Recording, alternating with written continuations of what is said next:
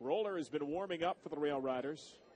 Had a couple of hits, knocked in the only run in the loss yesterday. Swings and skies the ball to deep right field, and he's back on the home run train as well. Kyle Roller, no doubt about it, blast to right. Home run number 14, and the RailRiders have made it 3-0. Well, you and I talk about how Aaron Judge gets his money's worth on home runs. I believe Kyle is owed a cold one for where he hit that one beyond right.